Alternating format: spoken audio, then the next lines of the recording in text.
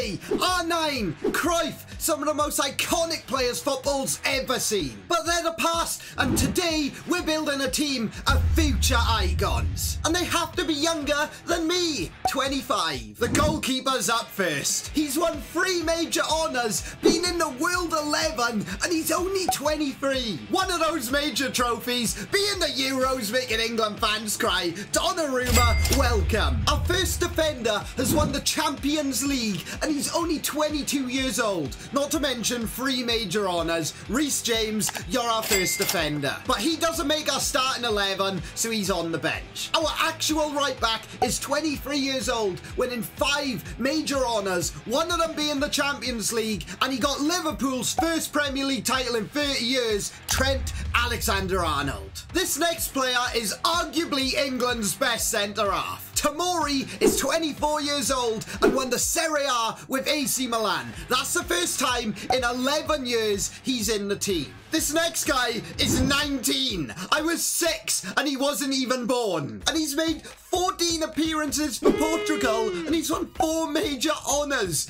What? He's also one of the rattiest cards in FIFA. Nuno Mendes makes our team. Some of the achievements of other players in this team will blow your mind. Phil Foden being one of them. 22 years old, 11 major honours, the youngest player to win the Premier League, and he's valued at 81 million. He's in our team. If you think what Foden did was impressive, this 21-year-old is something else. He's won 11 major honours, including the Champions League, and helped his national team qualify for their first World Cup in 36 years. Alphonso Davies, you're in, mate. If you don't know who this guy is, you'll definitely know him in the future. And we've got another 17-year-old for our bench. He's meant to be the next big thing. And Piqué is cracking on with his mother. But now there's an opportunity. Shakira, head my way. Florian Wirtz is 19 and already valued at 63 million. He tore it up for Leverkusen this season too, getting him this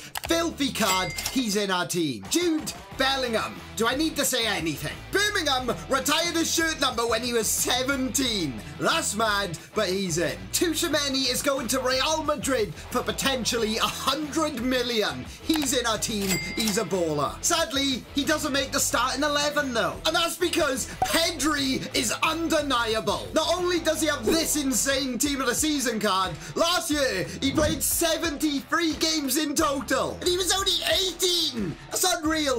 Pedri, mate, get in. Staying with Barcelona youngsters, Fati is their youngest ever goal scorer and Spain's youngest goal scorer, and he makes our bench. Imagine being 19, winning 5 major honours, and one of them being the Champions League. Camavinga, you're a god.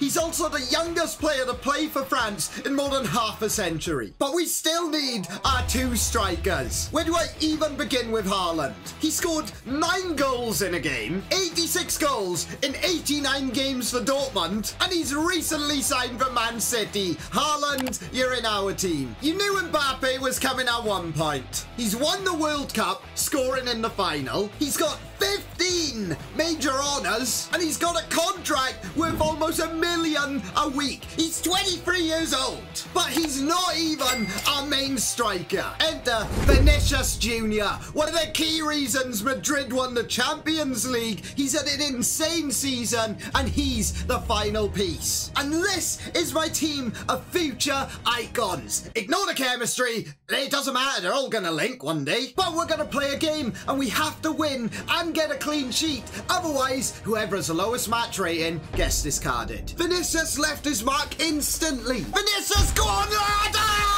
Scorcher! Haaland, you want it? You can have it, mate, and you can bury it. Thank you. On his head. Go on, lad. Bellingham! He just 360 no-scope headed. Go on, lad. You gotta bury it. Hey, see you, mate. Oh, thank you. It may be 3-0, but all it takes is my opponent to score a goal and one of these get discarded. So we needed to be ruthless. Scoring goal after goal after goal after goal. We were humiliating the guy, but he still believed he could score a goal, making us discard one of these players. But he was deluded and just got slapped up. If you enjoyed this video, then you'll love my last one where I discarded whoever scored against me.